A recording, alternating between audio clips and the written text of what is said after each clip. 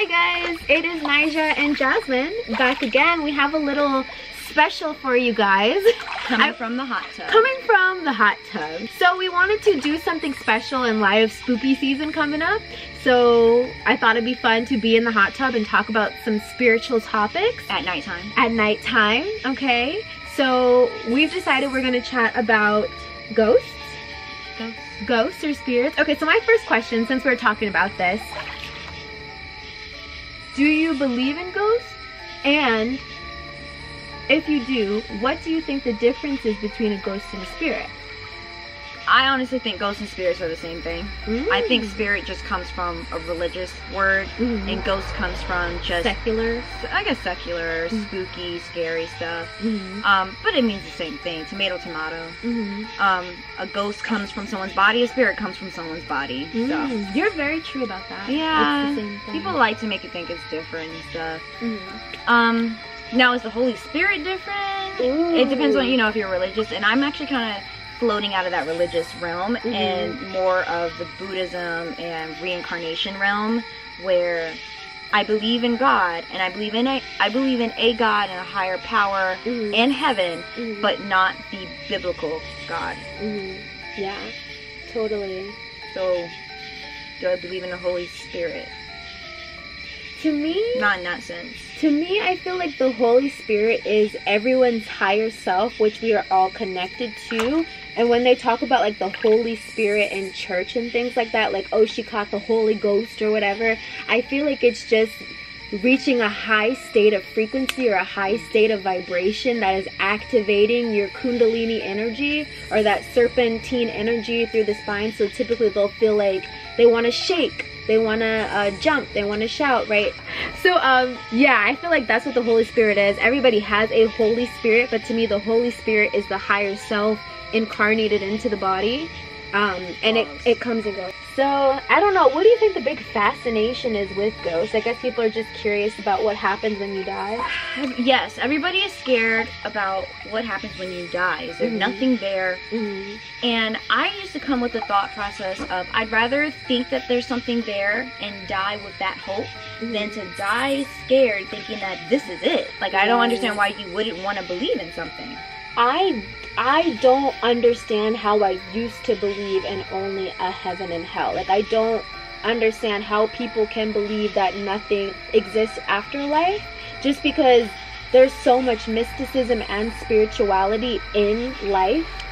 And yeah, so it's just weird to me that they think that they just, like, where do you think your consciousness goes? Like, we are really not these bodies. So that's what ghosts and spirits are, the remnants of what you are when your body is no longer able to support you in the 3D. And we all say that energy cannot be destroyed. So where does it go? Right. That's for all you people who don't believe in an afterlife, but you believe in science and you believe in the law of energy, that it can't be created or destroyed. It must be transferred somewhere. Yeah. So, and I think we do jump into different bodies, but the thought process is if we jump into different bodies, then why are there ghosts? Oh yeah, like, why do some souls and spirits decide to stay and why do some decide to go? I think from what I heard is that it's still unfinished business, or they're not ready to go, or it was quick and sudden, and they're kind of just walking around wallowing like, why me? Where am I? Why can't people see me? Or I'm not ready to leave this realm. But then it's like, okay, I can understand that, and I do think eventually they do leave, and I do believe in remnants. So remnants is when people go to like a Civil War hospital, a house that was turned into a hospital, and the Civil War ghosts that they see in their old Civil War clothes are just doing the same thing over and over again. I think it's a remnant. Like they're stuck in a loop. Yeah, but I don't even know if that's fully them. I don't know. Ooh, or just the inner, like, just the energy. Did that person reincarnate, leave, or is that really them? But I feel like, again, that's the difference. That could be a difference between a ghost or a spirit, because I've heard that ghosts are just energies that keep replaying it. Like, if you go to a haunted house and the same ghost does the same thing and it's not trying to bother anybody, it's just on, right? But like a spirit still has consciousness to it. a ghost might just be energy, but the spirit still has consciousness to it. Yeah. So then comes demons.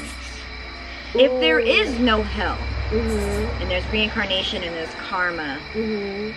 How do you explain demons? how do you explain evil I entities? have an explanation for this that my guides actually gave me. I shared this download on the channel, and they're basically saying that demons, or these lower vibrational entities, come from lower dimensional realms that are not from Earth. But when people dip down in their vibration, they lower their vibration, it can be incepted by demonic entities. If you're high vibrational, they won't mess with you, they won't bother you, because they can't latch on to you. As soon as you dip down into their vibrational frequency, they can then start to, it's just like if you create your own hell. It's like if you don't know English, or if someone who doesn't know English can't mess with you, because if you only speak as English, then you guys aren't, you can't.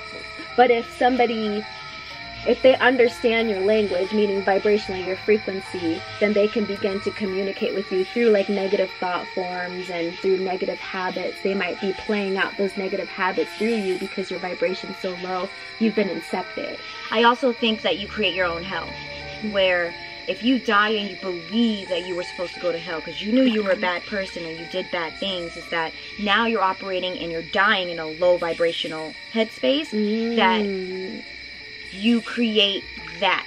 Yeah. Like your energy is now surrounded by all that darkness and wallowing, and you have to get yourself out of it, and it may take some time for you to realize that you actually can move on. You actually can go into your next step.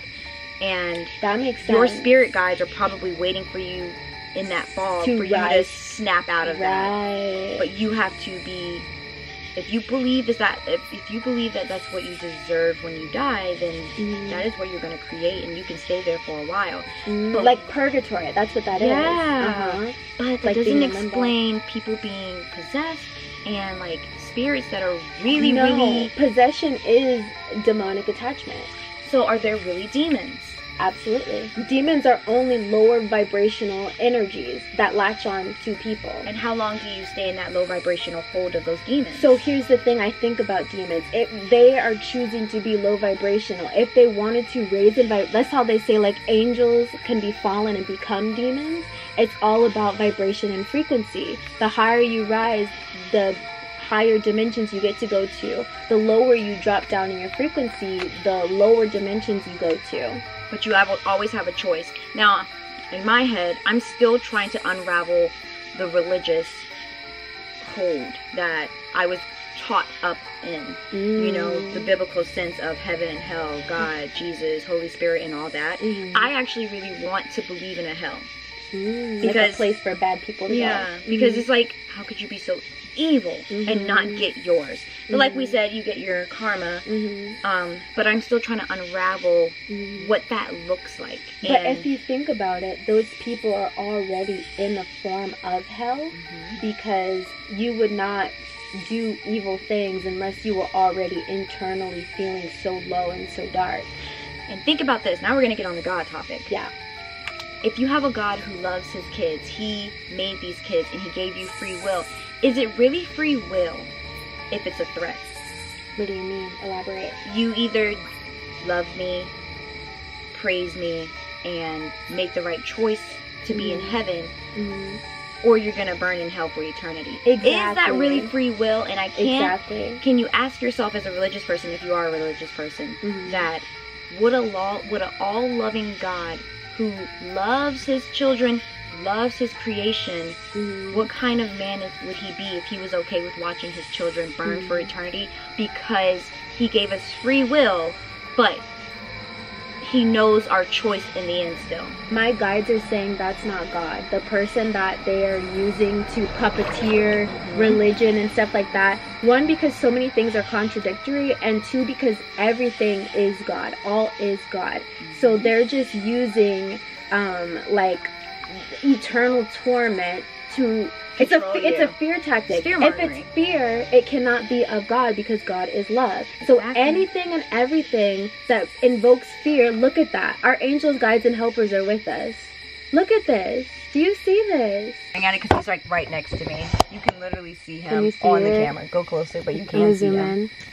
I just saw 1204, my synchronicity. This is what we're staring at for those of you guys who are curious. He's literally like right here next to me. It crawled on the ledge when we started talking about God, and then it crawled back up.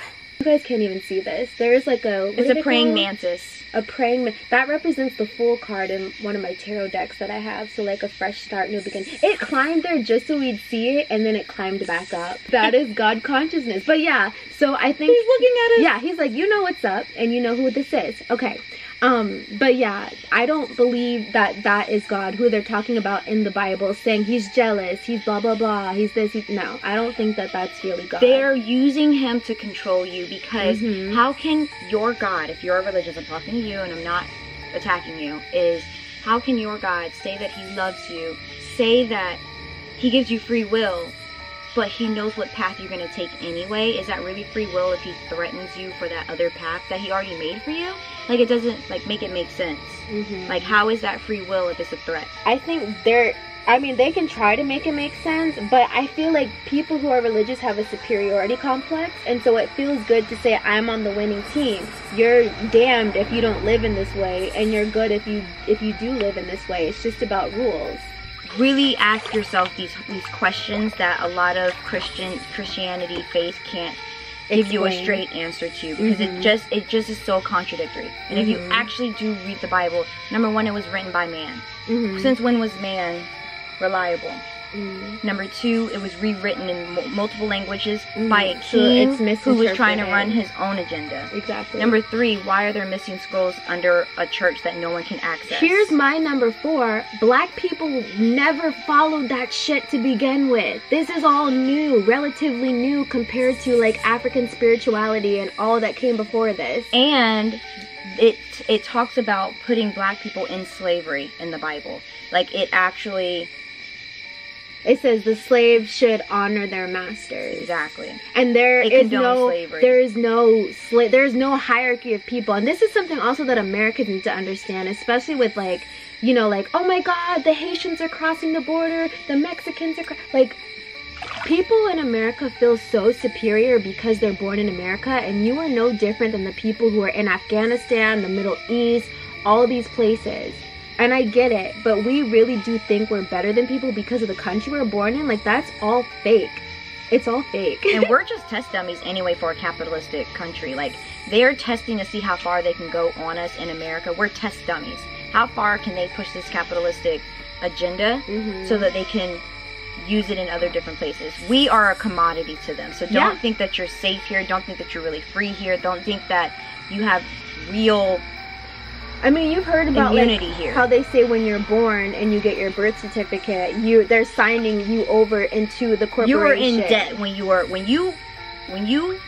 born. You are in debt. When you get your Social Security, you are now in debt to America. You are an employee of the government, and they train you from childhood, kindergarten. We go to kindergarten. Right. I went to pre-K at 4 years old, 5 years old probably, and the whole entire system was set up for you to become a worker. You know, the bills that release you from class are the same bills at a warehouse or same bills at a prison. Yep. Having to ask to go to the bathroom. Who else has to ask to go to the bathroom? Prisoners. Inmates. We are a commodity. Stop thinking that you're really free. Oh, it's the land of the free. We can say what we want. Can you really? It's an illusion. Because we're really getting censored now. We can't say that we disagree with something without our jobs being taken away from us or being publicly denounced or canceled. And I know we're not talking about this in this video, but you can tell when demonic possession has happened, when they're trying to force someone's will to do something that they don't want to do. That is demonic possession. God, again, gave everybody free will. So if anyone's trying to make you do something you don't want to do, that's demonic possession. They're trying to use fear to make you listen and cooperate. And if you still want to go by the biblical sense, think about Revelations. They force something on people where, I mean, look at New York. You can't stay in a hotel. You can't go out to eat to restaurants. You can't go into stores. You can't do anything unless you have a Vaseline. They're not, nothing. You cannot do anything in New York unless you have a Vaseline. So they're basically taking away human rights. Sounds like the 666 stamp on me.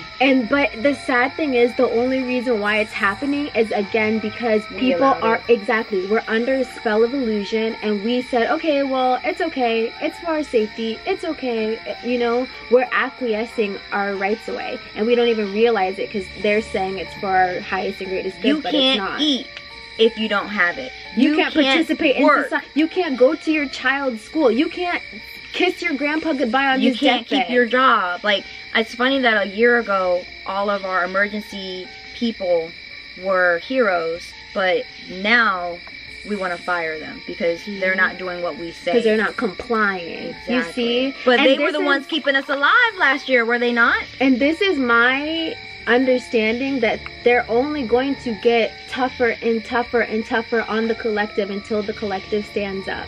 It's only because they're just seeing how much they can get away with right now.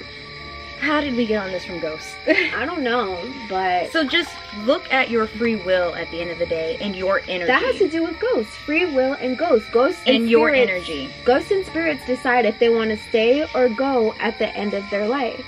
And they make their own hell. If they feel at peace, they will go. If they do not feel at peace, they will stay. And at the end of the day, when they are dead, that there is not a God that's going to push them away. That it was all a test in the end. And you need to be looking at your own free will. You need to be looking at your own energy and who you're giving it to and who's forcing you to give it away. And make the conscious decision to look at the things that you were indoctrinated into so that when you do pass on, you're not one of those low vibrational spirits, demons, or anything. And I would say, last thing, we are all fragments of God. So if you have hatred in your heart for somebody, if you dislike someone, if you dislike a group of people, you dislike yourself. We are all mirrors of each other. We are all fragments of the divine. So if you harbor hatred in your heart for anybody, you hate yourself and you are not living in alignment with God, because everything is God. The insects, the animals, the human beings, even the aliens. I made this video the other day and I said, is Jesus coming back for the aliens as well? Just basically poking fun at the fact that Christians love to condemn humanity, but it's like, are the aliens subject to follow Jesus Christ honestly and truly? And remember, you signed a soul contract before you came into this life, so the people you hate, the people that you despise, the people that you disagree with, you are going to live that life of theirs one day, because you're going to have to go through that lesson. So, and it is hard. I condemn a lot of people. I'm very judgmental as well. And people are like, oh, I'm not judgmental. Yes, you are. It's human nature. And I'm not going to sit here and act like and lie and say that I don't judge people. Why do we think that humans judge so hard? It was actually, if you think about our biology back then, it was to keep us safe. That's why, like, in psychology, they put two pictures side by side, one with a masculine face and one with a little bit more of a feminine shape of men, and they ask you who's safer, who do you like more, who would you vote for, who would you go with, and people always, you judge femininity as safe. So it's our biology to keep, it was to keep us safe and is involved to that. So judging is not bad. It's like a mechanism that we use as humans to keep us safe. Yeah. But I feel like when judgment becomes a problem is when we're trying to tell other people how to live their lives. You don't know what's best for somebody else, because you will never be in their mindset. You will never be a part of their, like, you won't know their soul contract. You won't know who they were before this. You don't know anything about them. You don't know why they think the way they think. Maybe they're a part of the Matrix and they're just keeping the game going. You know? It's a good lesson, and you should ask. Why do you do that? And it can sound offensive, and forgive me if it is, and I'll say that to people when I do ask, but I am genuinely interested on different paths of life, even when I don't agree with it. Because it's like, how did they get there? Why are they there? Why do they think like this? I like videos on TikTok that I don't agree with. Oh, wow. Because I want to hear more. And I'm like, wow, I feel triggered. And you're not the person who's in the comments like, yeah, you're sometimes, so stupid, I hate you. Why do you think like that? But I do make a joke because I'm human. Sometimes I make a joke on it. But I'll like it because I'm like, I'm interested in hearing more of this because it triggered me, it challenged me, and now I'm intrigued. Yes. And the big thing about triggers is triggers are only showing you your beliefs and your ideology. So when you're triggered about what something says, what you hear, anything like that, it's only showing you something about yourself. We're only triggered to uncover what is going on within ourselves. And also, when everybody is running a certain way, stop and think. Should I be running with them? This goes with me. I was actually pretty challenged with the Vaseline and with Trump. I was like, when everybody was running away from him, I became more intrigued on why people were running. And I did not make any, I did not condemn him at all. I was just more, sometimes he would do something or say something stupid. I'm like, yeah, because he's, you know, he's stupid. However, I was intrigued with, there's a lot of people going against this. And you could literally and say here and tell me that it was for a great reason. You could give me bulletin points on why it is. I still will not take your side and be like, something's in the pudding. Yeah, for sure. Something's in the pudding. Anytime the government is trying to promote something, I'm like, what is this really about? Honestly, you're pushing entirely too hard on something like this. Wow. Well, Jasmine, thank you for your thoughts, ideas, and insight. I feel like people really love to hear what you think, so... I feel like a lot of people are going to judge me hard for this one. Just because I said Trump. I feel, because, you know, everybody's like...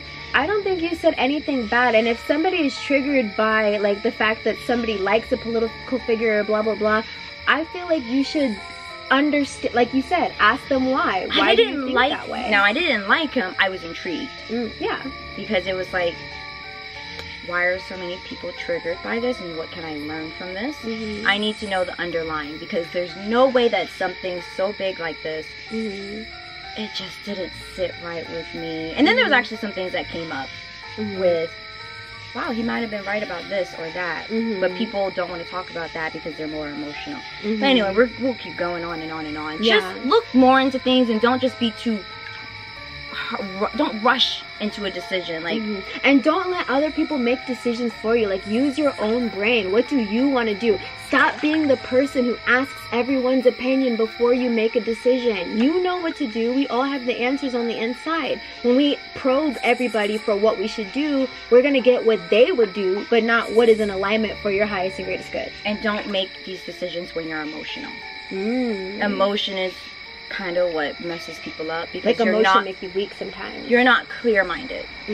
They're, you know, don't get emotional. You know, the headlines that make you emotional, that people don't even bother reading them because they're so emotional over the headline. Let it go. Yeah. Breathe. Yeah. Come back later to it. Yep. Wow. Yeah. Alright, you guys, thank you so much for watching us today. We'll see you in our next video. Bye!